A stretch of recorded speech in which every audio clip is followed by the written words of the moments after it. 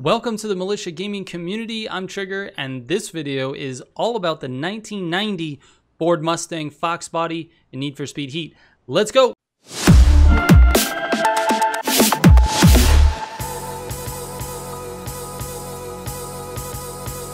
Alright guys, welcome to another Wrong Build video. If this is your first time watching a Wrong Build series, I suggest you go back and watch some of the other ones so you can see how I do this process. But basically what I do is I test every single engine before filming the video so that I can give you at the beginning of the video the best engine for the car. Then we build this car to fit 4 different types of disciplines, right?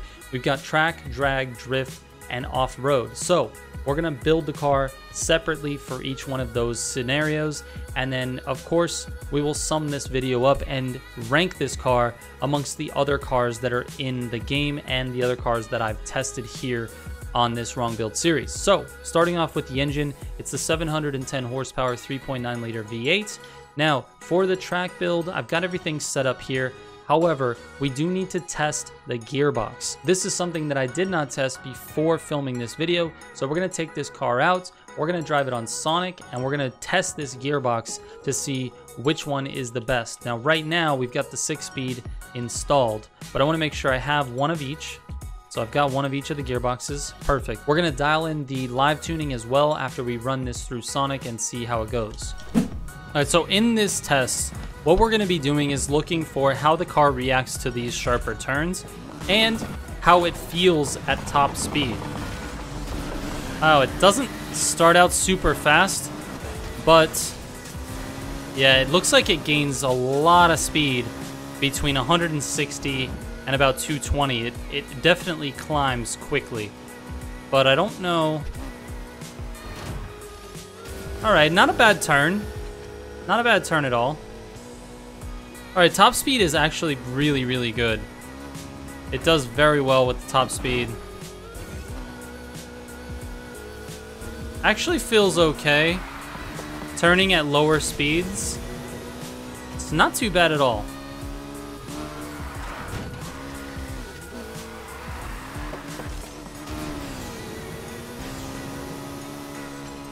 Like I said, its strength is definitely top speed acceleration.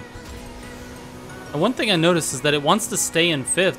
It's doing 236 miles an hour in 5th gear, and it still has one more gear in the transmission. It's not even utilizing it, so we're definitely going to have to swap transmissions. I don't feel like this is the right one. All right, we actually weren't going for a time there, but 244, really not bad, but it's definitely not good either. So we made a few mistakes, definitely, in this one. But I do like the way that it's feeling in the lower speeds. It turns fairly well in the top end as well. So I'm gonna leave the live tuning the way it is. This is how I had it when I tested it on Arian as well. So if you look at the live tuning, I've got +2 steering sensitivity and -1 on the downforce. Traction control off, drift style gas. This is where I'm gonna leave it. This feels the best. This is how I had it when I was testing it on a tighter course. It actually feels the same on Sonic, so we're leaving it there. As far as the gearbox is concerned, it was really weird that it did not get up into 6th gear. So it's very strange. It really doesn't want to shift into 6th. It's at 236 miles an hour. It's still in 5th gear, which is really weird. So I'm going to switch to the 5, and then we're going to run this again. I'll skip to the end so you guys don't have to watch it over again, and we'll see what our time is and see how it reacts. All right, at 240-253, just by changing the transmission, I did drive just a tiny bit cleaner, so that could be part of the reason why I ran a faster time. But I'll tell you what, if you run a 5 and a 6, you never get to that 6th gear. So why not just run the 5? The 5 actually runs a little bit cleaner. It felt better after the turns. It felt like it picked up a little bit faster. It felt like it had more pull out of the gate. So I'm definitely thinking the 5 is the way to go on this. The 7-speed transmission, which I used in some of my testing of the engines before I started filming, really just didn't feel right in the car. It just kept overshifting and having problems in some of those turns. So I dropped it down to the 6, and that felt way, way better. So I like the 5-speed transmission. The 6 is just overkill. So we're going with the 5. Let me show you the build card for the track build. All right, starting off with the engine, we've got the 710 horsepower, 3.9 liter V8 engine. Got all Ultimate Plus engine parts with the Ultimate Dual Turbo and the 5x3 pound NOS. Super Track suspension, Elite brakes, Elite race tires, Elite Plus clutch, and the Super 5-speed transmission with a Super Track differential, and of course NOS duration and NOS refills as your auxiliaries. Now, as far as the live tuning settings go, let's show you those real quick. Live tuning is going to be +2 on steering sensitivity, -1 on downforce, traction control off, drift style on gas. All right, let's see if we can turn this thing into a drag car. All right, for the drag build, we're gonna drop a 1x15 pound NOS tank in there. We're gonna leave the track suspension, but we are gonna change to a drag tire. Now, if you've watched my videos before, you know the drag build is really not that much different than a track build, but you will need drag tires. This is gonna give you the best acceleration. The other thing that we're gonna need to do is test the gearboxes to see which one gives you a better quarter mile. My guess is that the 5 or the 6 speed is going to be the best gearbox for the car, but let's just make sure we have one of each and go outside the garage and test it out. All right, starting with the 4-speed transmission, let's see what the quarter mile looks like. Oh, also, before we take a look at the quarter mile, we need to drop the downforce all the way down. The downforce all the way down, quarter mile 8.63 with the 4-speed transmission. All right, let's drop the 5 in there, which is my guess for the best one, but let's just see. 8.57 for the 5-speed. All right, let's put the 6 in there and let's see what the difference is with the 6 and the 5. Here we go. 8.57 as well. So the 5 and the 6 are exactly the same. Let's drop the 7-speed in. And the verdict is 8.57. So no matter if it's the 5, 6, or 7, you're still going to get an 8.57. So for simplicity's sake, we just keep the same gearbox that we have in the track build, and that's the 5-speed transmission. All right, that's really it for the drag build. Let's go ahead and show you the build card. Of course, we're going to use the same engine, 710 horsepower, 3.9 liter V8, all Ultimate Plus engine parts with the Ultimate Dual Turbo and the 1x15 pound NOS.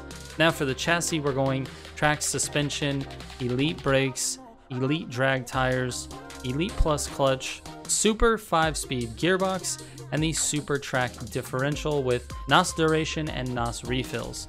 And of course, the live tuning is going to be steering sensitivity +2 and downforce minimum. Steering sensitivity is not really that relevant for drags, but we put it in there just because. Traction control off and drift style on gas.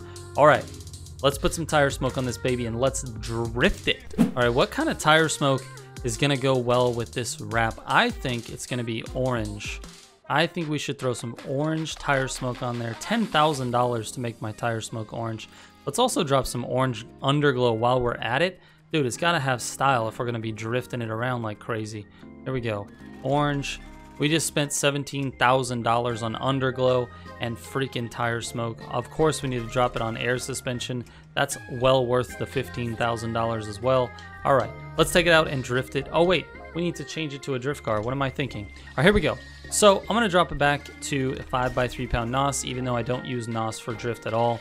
And then we're gonna take the suspension and change it over to speed cross.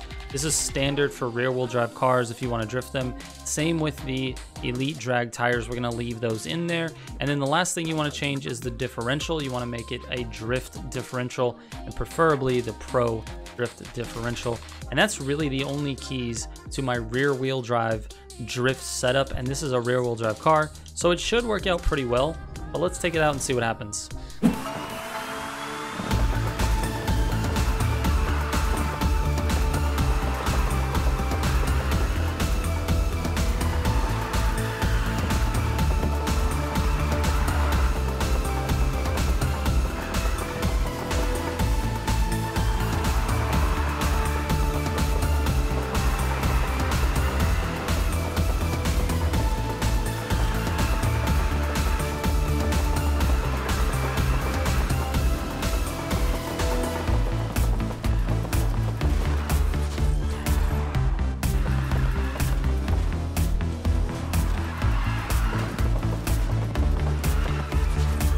That looks nice.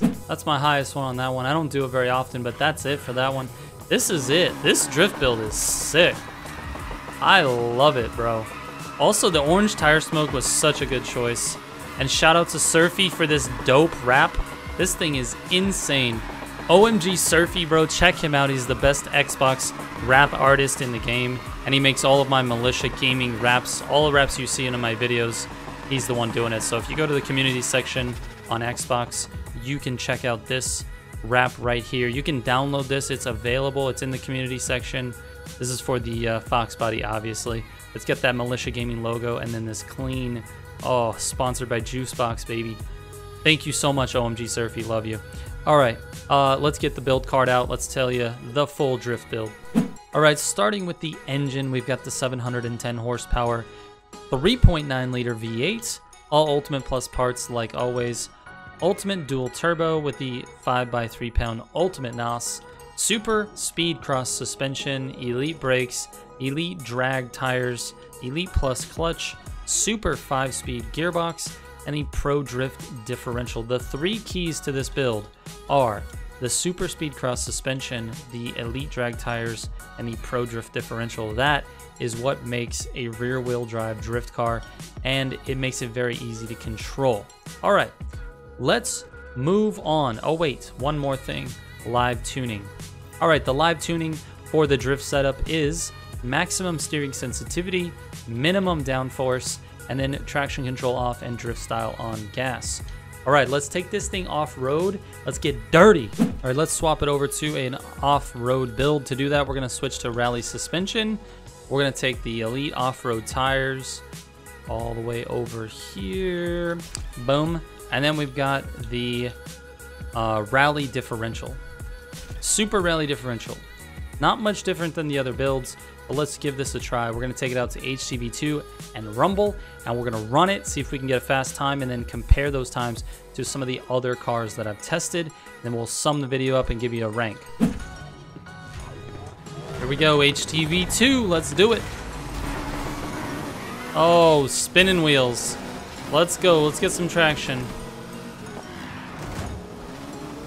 And once it gets going, it's good, but off the line on pavement, it does not like that at all.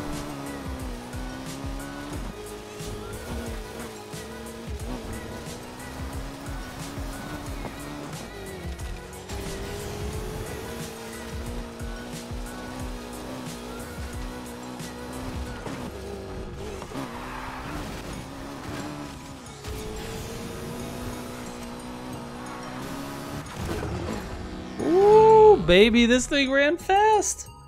Oh my goodness, 150 and change. 150.11. Bro, that is quick.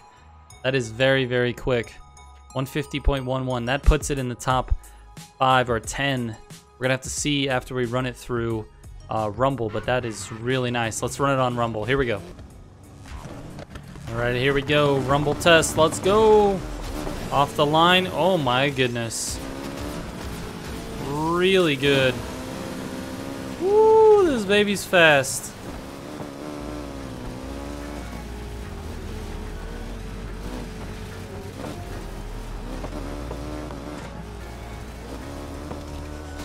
Kind of hard to control, actually, because it's not expecting it to be this fast. All right, get with it.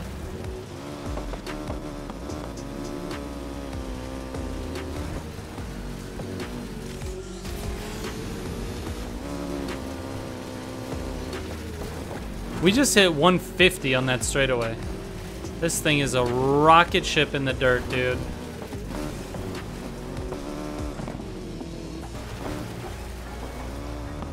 Why is that guy going backwards?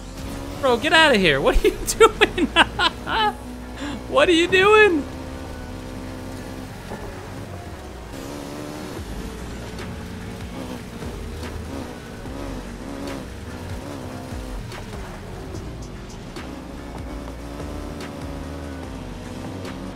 It's rare that we pass that guy before that corner. Even the fastest cars. Sometimes it takes the straightaway to pass that car.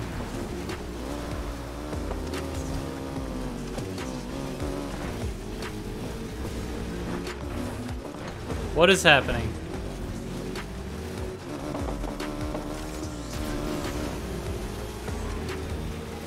Oh my goodness. I think we just run a 310. 310.05. And I think without the clipping on that last little section, I think we could have ran it under 310. 310.05. That is going to put this car definitely in the top 10. That is really, really insane. In fact, it might be in the top 5. I have to check my ranks. All right, let's give you the full build card for the off-road build, and then we will sum this video up and give you the rank for this car. All right, starting with the engine, it's that same 710 horsepower, 3.9 liter V8. We've got the Ultimate Plus engine parts with the Ultimate Dual Turbo, as always, and then the 5x3 pound NOS tanks, the Super Rally suspension, the Elite brakes, the Elite off-road tires, Elite Plus clutch, Super 5-speed gearbox, and the Super Rally differential. And then, of course, auxiliaries, you can use NOS refills and NOS duration. All right, as far as the live tuning goes, you're looking at max steering sensitivity, minimum downforce, traction control off, and drift style on gas. So that is the same live tuning as my drift build, but this thing is amazing in the dirt. All right, let's sum this thing up. All right, to sum this car up, it's actually an okay track car. It's not anything super ridiculous. It's just okay. It has really, really good top end speed. It's kind of slow off the line, but because it runs under a 3-minute time on Arian, I can't really say that it's a slow car. It actually performs better on Sonic, which is a wide open course. It's got a lot more top speed sections than it does on Arian, which is tighter and has a lot more curves, a lot more turns. So it runs okay. It runs under 3 minutes on Arian, but it also isn't the best, right? It's kind of somewhere in the middle of the pack for track racing. For drag racing, it's actually decent. It's just outside the top 10 with an 8.57 quarter mile, but it's not anything super special. There's a few cars that can beat it, and it's also not very slow. So if you're online and you're racing friends, you can probably win a few times, that's for sure. As far as drift goes, it actually feels really good to drift. I'm really surprised. It's very, very useful in drifting. You can definitely 3-star all of the drift sections in the game using this car and using my rear-wheel drive drift setup. Now, as far as off-road goes, this is really where it really shines. It is an amazing off-road car. It sits just outside the top 5 on off-road. It actually qualified to be number 6 on my off-road ranking. So this is absolutely crazy. I really didn't expect it to be that good off-road. I knew it was good. I've used it off-road before, but I didn't know it was that good. So until we test it, that's what happens. Anyway, that's it for this one, guys. Shout out to all the Militia subs. Thank you so much for coming back. Guys, we hit 50,000. I can't even thank you enough for this. You guys don't even know. And of course, I raise a barks to you guys. Thank you so much for watching. Trigger out.